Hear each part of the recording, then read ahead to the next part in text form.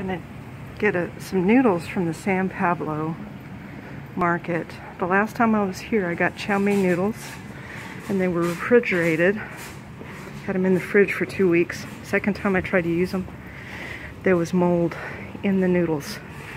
So I don't recommend keeping that refrigerated noodles for very long. It's better to get the dry or frozen.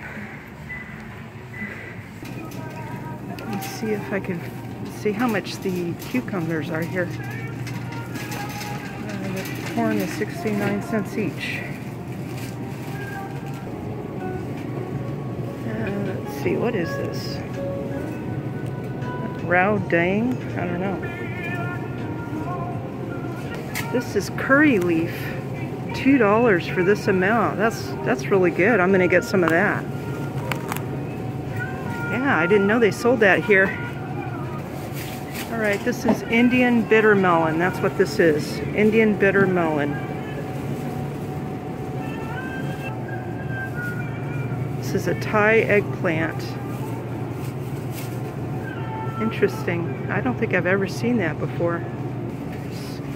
Cucumber, $1.69 a pound. These look pretty good though. That's about 1 pound right there. It's big cucumbers. Some giant king trumpet mushroom.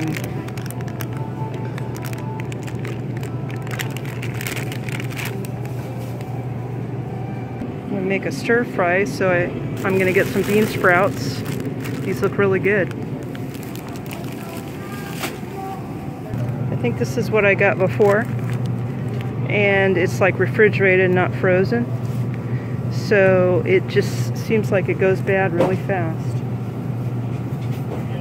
Yeah, it's the steamed. I think this is it. The steamed chow mein.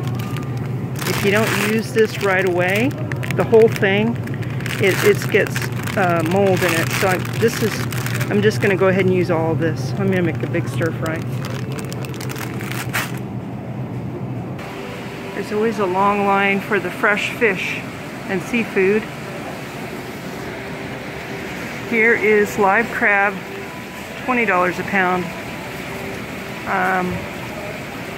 I think it's higher than it was before. Oh, one of its eyes looks like it's missing. Yeah, there seems like a lot of them. They're really crawling around in there. Somebody told me to check to make sure they have all the legs.